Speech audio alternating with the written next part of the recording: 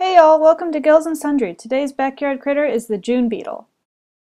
The 10-line June beetle is the largest species of beetle by weight that can be found here in the Puget Sound region. They are a species of scarab beetle and feed on a variety of foliage, including pine needles. As they cannot bite, their primary defense is to make a hissing sound, produced by pushing their wings down to force air between their wings and back. Here you can see I'm attempting to get it to make the noise, though my camera microphone didn't pick it up whatsoever.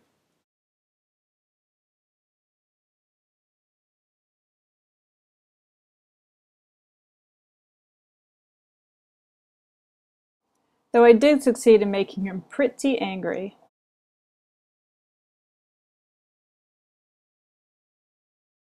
Despite their size, they are capable of flight, though I've never personally seen one fly. This one is a male, distinguished by his large fan-like antenna, which he uses to detect pheromones of females, who have much smaller antennae.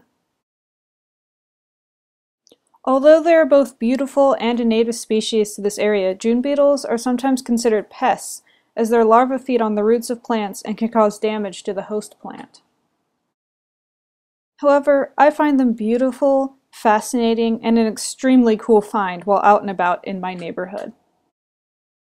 Here I was finally able to get it to make the hissing noise so you could see how they produce the noise, though my camera microphone still couldn't pick it up.